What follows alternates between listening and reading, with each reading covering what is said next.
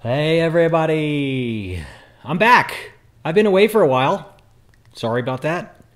It's just been no great excuse, just typical life stuff. Holidays with the family and got sick. Then just got back yesterday from a workshop in Yellowstone. And that was awesome. If you want to get in on next year's Yellowstone Winter Workshop, shoot me an email. I don't have it up on my website yet. Completely dialed in, but if you shoot me an email, get on the list first. That will guarantee your spot before it sells out. So anyway, this is my annual favorite photos of the year. So we're looking back towards 2019 right now, and I've had just enough time to go through my photos and kind of live with them for a while and decide which ones are my favorites. So I picked out 20 that I call my favorites. Now, some of those are going to be, I think, great photos, and some of them I think are, fine. They're good photos, but they mean a lot to me for one reason or another, whether it be the experience of making them or the particular animal I had a connection with or the landscape or something, So I'm not claiming that these are all like, oh my God, these are like game changer, top-notch, world-class images. I think a couple of them are, but the rest of them are just my favorites. So that's totally subjective. You may agree, you may disagree, and that's cool. That's art, It's totally subjective. So with that intro, I'll get started. Here we go. These are in just chronological order. So I'll just give you a little bit about each image when we go through these. So here we go. Number one, this is a raven, black and white conversion on this raven. Just a beautiful portrait of this gorgeous bird. I converted it to black and white. Sometimes well, not sometimes, in the right light, the feathers of a raven will kind of give a kind of a bluish tint, kind of a reflection of a blue color, and this had that in the color version, but I kind of didn't like that. I felt it was a little bit distracting, and I wanted to go more for the texture of the feathers and that beard that's blowing in the wind. So this was like perfect head angle, a little bit of snow falling, and then this beard was kind of blowing in the wind, and that gave me the gesture that I wanted out of the handful of images that I shot of this bird. This was taken with a Nikon D850 and the 500mm PF lens. Settings were 1/800th of a second, f8, ISO 1600. And anyway, just a really nice portrait, just kind of powerful, black and white. Turned out great there. Moving along, second image, and right out of the gate here, I'm going to, spoiler alert here, this is my favorite image of the entire year. So this is another black and white conversion. This is a bison in the snowstorm. This was taken in February. We had a huge snow year last February, and this bison was obviously struggling to survive out there in the snow and the wind. And this was taken with the Nikon Z7 and the 600mm f4. 1/500th of a second, f5, ISO 800. And the black and white conversion here again was to kind of eliminate the distraction of any color in there. And this was a little weirdish color. The sun had already set, so it was really, kind of blue. And then some, weird oranges on the bison's fur. And I just kind of didn't like the blue and the orangish. It was still pretty monochrome, but just the subtle color that was there, I didn't particularly dig it, so I got rid of it and made a nice black and white conversion here. I have a 5-foot tall print of it. You can't see it because it's behind the camera, but a 5-foot tall print of it hanging on the stairway that goes up there, and it looks awesome. So anyway, favorite image of the year. Spoiler alert. Sorry about that. Right out of the gate. And moving along, next image. This was another one taken in February in the snow out there in the Tetons. We had a really big snow year. It covered up all the sagebrush. It really simplified the landscape and gave opportunities for really simple, clean images that I love to make. This is one with a coyote and this cool old tree stump out there, just in this sea of white. And I had been following this coyote for quite a while. I made a video about this. If you want to dig into that one deeper, look back through my feed. I'll try and remember to put a link of that in the description if you want to watch the video about the day I made this image. And anyway, this old stump was out there, and I loved it. It's a really cool, it's got lots of character, and this coyote was like a mile down the road when I first found it, and it was heading in that general direction. And I made some images as it cruised along. When I saw it getting, heading towards this, I went way down to get ahead of it and waited for it to show up here. And it did, and I made some nice images. This was my favorite image of that, where it was kind of coming up over a little tiny hill there in the snow, and just kind of looked and gave a look back towards the right there. And just a beautiful, clean, simple winter image. I love the simplicity of it, and the subject, this really nice looking coyote out there trying to survive winter in the Tetons. This was, again, Nikon Z7 and the 600mm f4. This was 1/250th of a second, f11 ISO 100. I went to f11 here. Normally I like to shoot wildlife with a pretty big aperture for a shallow depth of field. I was trying to get this tree that was actually, further away than the coyote. I was trying to get it as kind of in focus as I could.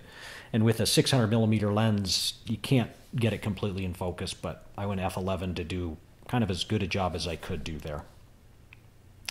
All right, moving along. Here we go. This is now into April. This ain't the Tetons, as you can tell.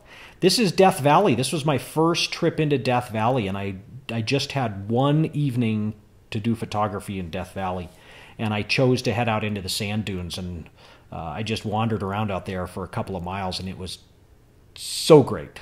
So much fun. I'm going to go back again later this winter and try and spend at least maybe 2 days there.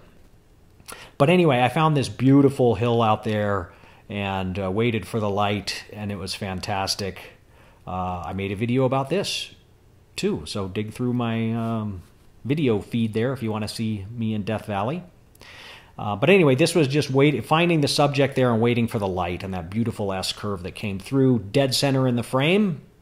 I'm a rule breaker. I put the subject dead center, but it works. And anyway, conditions were just perfect out there. I made a panoramic and combined those, stitched those together, so I've got a really high quality image here.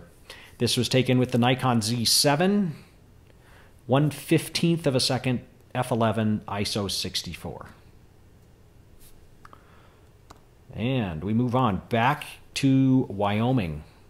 This is in April as well. I made another video here, this one, with the mountain goat. This was a fun video. You should check this one out. I think it kind of, people were worried about my sanity up there. I didn't feel in danger at all, but I think people were afraid that I was going to slip and fall to my death out there.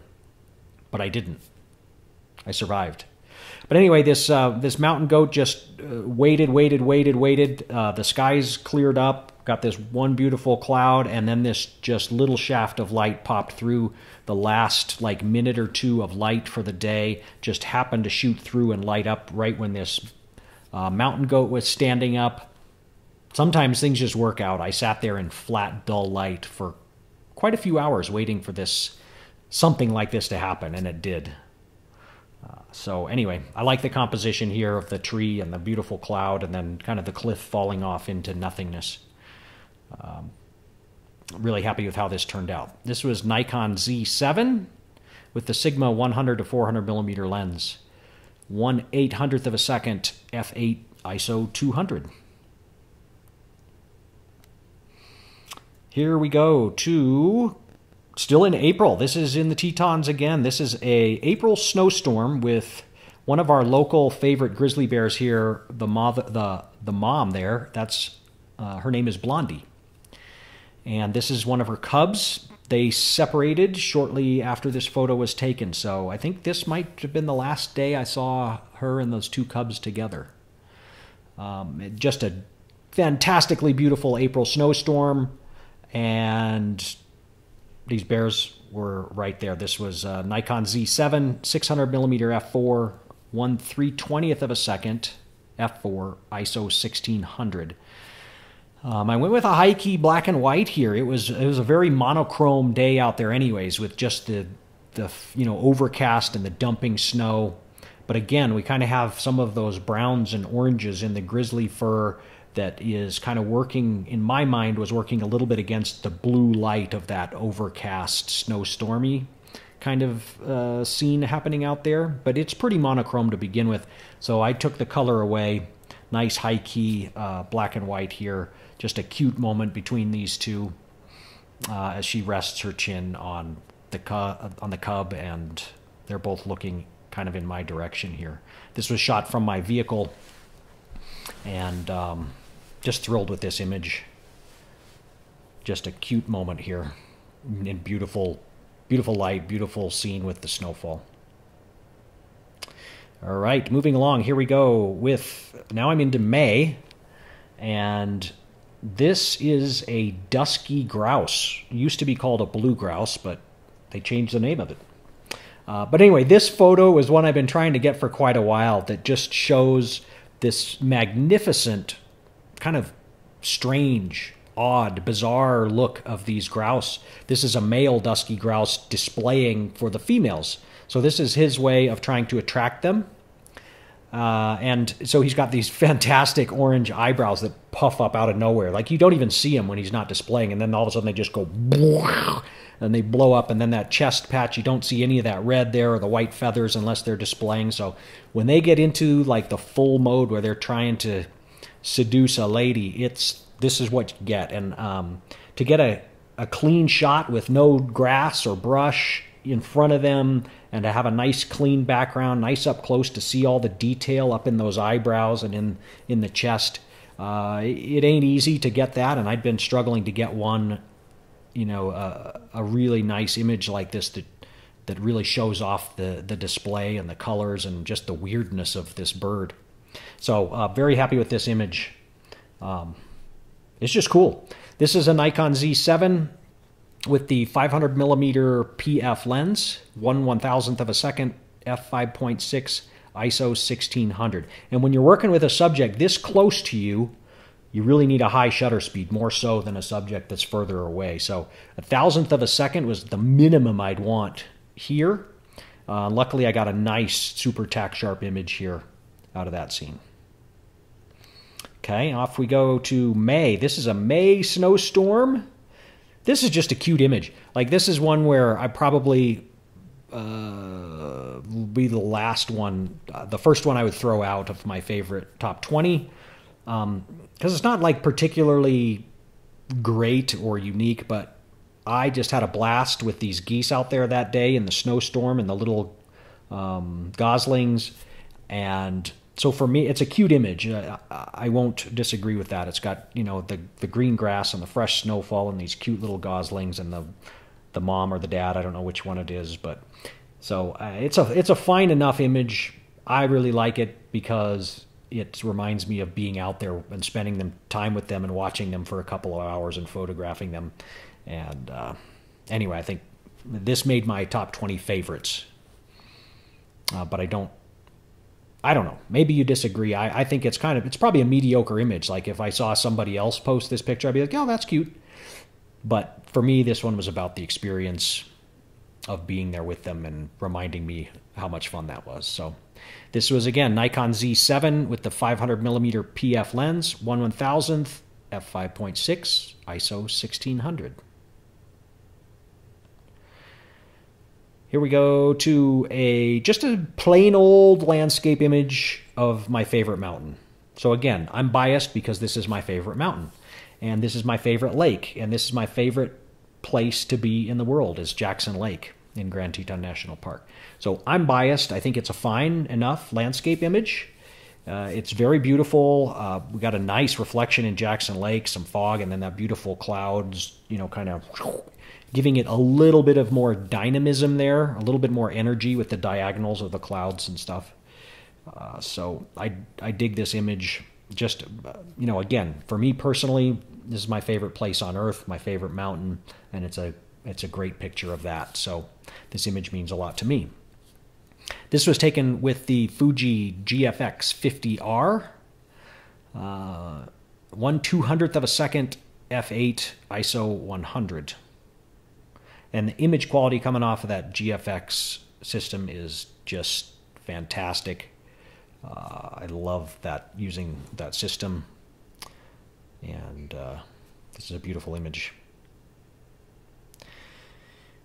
Here we go. Image number 10 on the list is a bison in magic light. And this one's all about the light, really.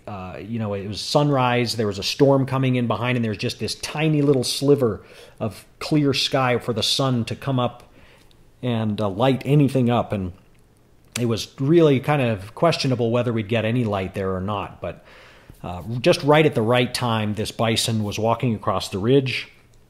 The light came for like 60 seconds and then disappeared. And so I was able to severely underexpose this image. I think I was at -2 on what the meter was telling, maybe even -3 on what the meter said I should be at. But that's what I wanted. I wanted the silhouette, you know, just enough of that dark, foreboding cloud layer above it, but that magic rim light and then the frosty breath of the bison. And this particular, I shot a tick, tick, tick, tick, tick, tick, tick as it walked there. And this was my favorite frame that I took for a couple of reasons. The leg position there, I've got all 4 legs separated. None of them are overlapping and none of them are in weird, awkward positions. But I also like the way the frosty breath is coming up around the horn. So without that frosty breath behind the horn, that horn kind of gets lost in the darkness of the background a little bit. So just the way there's enough brightness behind that horn to really emphasize the silhouette of that horn really helps make the image. That little tiny subtle detail made a big difference in that series of frames that I shot to make sure I got this image, and this was the most powerful one from that series. Okay, so that's the first 10. I said I'm going to do 20. I'm going to end the video here with the first 10. So I'm going to do the next 10 in a separate video just to keep them a little bit shorter, more manageable length. So I'll keep it going in the next one. Thanks for watching, and have a great day. I'll see you in the next one with numbers 11 through 20. My second favorite image of the year is coming up in the second batch, and it's fantastic. I have a couple of really good images coming up next, so stay tuned for that one. Have a great day. See you soon.